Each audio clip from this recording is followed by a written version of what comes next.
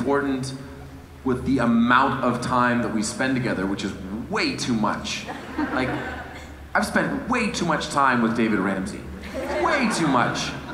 We have stupid inside jokes and we make each other laugh, and I really think that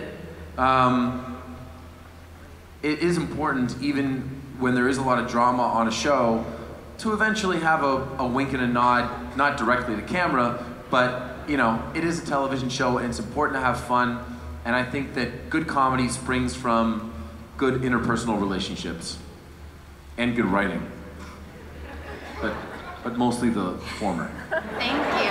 Thank you. Have a great day. Thank you, you too. Thank you. Who pulls the most pranks on set? What a